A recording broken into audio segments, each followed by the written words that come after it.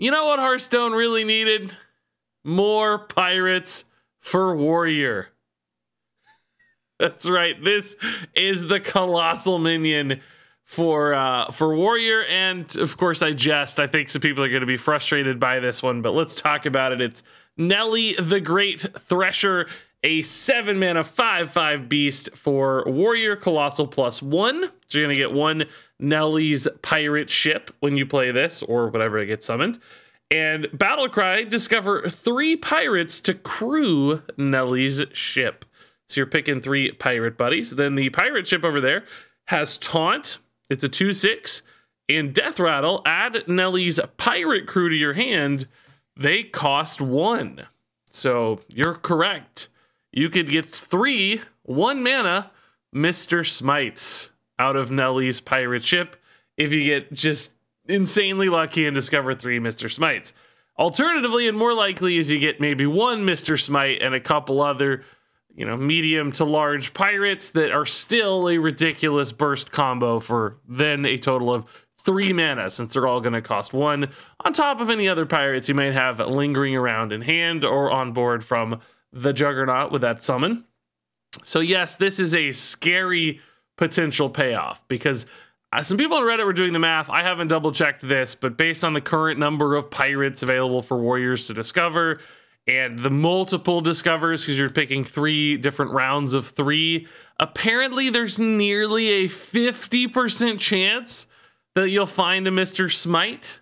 Please feel free to do the math in the comments to double check all that. There's some complications when it comes to discover stuff that doesn't make it that simple to solve. We also don't know officially how many pirates will be in the pool, and there could be more throughout the course of the year, but still for now, a very scary proposition, even if it's way less than 50%.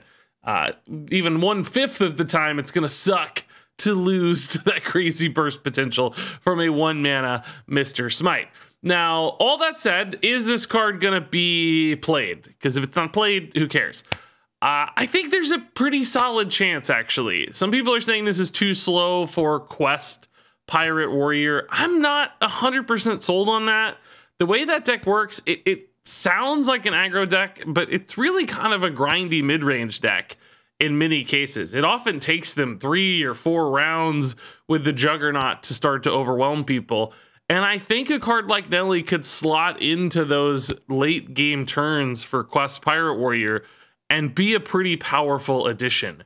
It's got immediate board presence plus this ridiculous upside off of the Death Rattle. So I think this could be the top end of a Quest Warrior deck and still be pretty relevant to that deck closing out games, because it gives you like an extra burst potential. Mr. Smite already does that for that deck. This is kind of the next step in that evolution, and it might be worth it. Could still be too disruptive to your early curve because it's not a pirate. It is 7 mana, right? It's going to be close, but I think it might actually make the cut. But even outside of Quest Pirate Warrior, I think like a control deck can run this card, actually. It's got some defensive presence on board with a taunt. It's not great, but there will be turns where you can still slot this in successfully. And then it gives you finisher potential for a control deck, or just tons of extra value for a control deck as well. It won't be optimized enough for some really refined defensive lists, but there will be a lot of decks that can just kind of throw this in as a freebie, I think. It lives on its own. It does its own thing. It doesn't need support or synergies to thrive. It's just got some high payout potential. So I think Nelly's actually good enough for Quest Warrior, which isn't the best deck right now, but could definitely get there with a rotation and a lower overall power meta. And I think this is probably good beyond that as well. So I think Nelly the Great Thresher is a pretty darn powerful card. All right, next up here is a new Amalgam. It's Amalgam of the Deep. We get a fishy Amalgam, looks great. 2 mana, 2/3, all type, of course, because it's an Amalgam. And Battlecry, choose a friendly minion, discover a minion of the same minion type. So this is basically a way to get extra stuff of the stuff that you like. And by the way, no, you can't use this on itself and get another one in an infinite loop. It appears if you discover this on an Amalgam, it just picks a random minion type. In the reveal video, for instance, from Tice, he used it and he got an elemental despite targeting an Amalgam of the Deep. So no fun shenanigans there, unfortunately. Now, as for the utility of this card, I have to admit, I think it's pretty low. I basically see this as a way to like fill in the gaps on some kind of minion type list. If you care about beasts, for instance, with Beast Druid, this could be an extra beast that gets you an extra beast. But this is basically, directionless value that isn't always good for those sorts of decks. Like Beast Druid doesn't need random beasts. They need specific stuff that's enacting an aggressive game plan. And this is just that River Crocolisk body that doesn't have any upside except another random card in hand that might be, too expensive across the Discover options. It might just not be synergistic or really all that great of a fit. So I don't know how many decks are going to care about this. Maybe there's some world where there's just a limited enough minion type pool that you can get some really consistent results, but I don't think that seems particularly likely either. So this just seems like a filler card, and I think if you're going to have filler cards that are discovering stuff, you'd rather have ones that are finding spells, for instance. Those are often offering a little bit more instant reactivity than just random minions. I think the average spell is much higher quality than an average minion of a minion type. So even if it does fit your deck well, just not that great. There are better options probably for almost every deck out there. I just don't see Amalgam of the Deep getting a lot of play. So next up here is the Garden's Grace, a new 10 mana spell for Paladin. It's give a minion +5/+5 and Divine Shield, and it costs 1 less for each mana you've spent on holy spells this game. So some more holy spell synergy stuff popping up here. All the stuff we've seen from Paladin so far is all about holy spells. So you can see the synergistic package coming together rather nicely.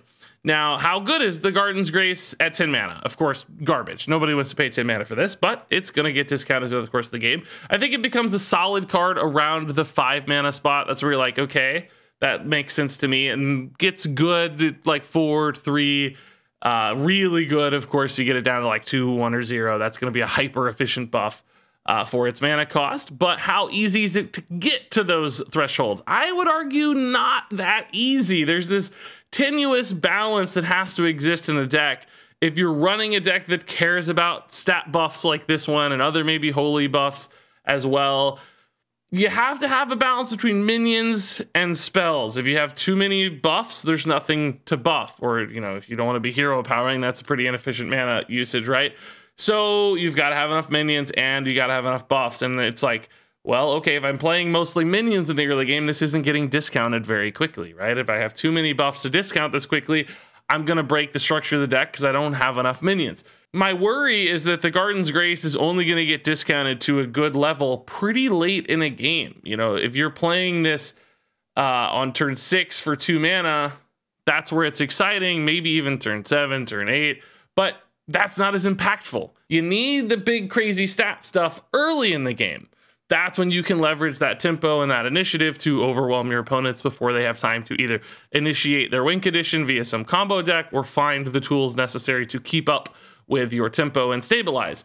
Both this and Kotari make me really nervous that you're going to have to spend too much mana. So the one hope for this card, actually, that it's going to give it the 3-star rating it's going to get instead of a 2-star rating, is the fact that, you can plop it on a taunt or lifesteal minion, and that could work nicely in a deck that has some perfect targets and bodies for it. And you can maybe save these up till they get to 0 mana for something like a charge OTK combo with Mr. Smite, where you've got a Smite plus 2 of these for 16 damage and something else, who knows, right? Some copies or something. So there are potential ways for this to get played. I just don't actually think it's going to be the kind of consistent tempo buff paladin stuff that a lot of people are expecting. I think it's going to have to be shenanigans or really specific use cases for it, which of course limit its widespread use and keep it from being something that's likely to be very commonly seen or super meta defining. Nelly the Great Thresher is a 4-star card. Amalgam of the Deep is a 2-star card. The Garden's Grace is a 3-star card.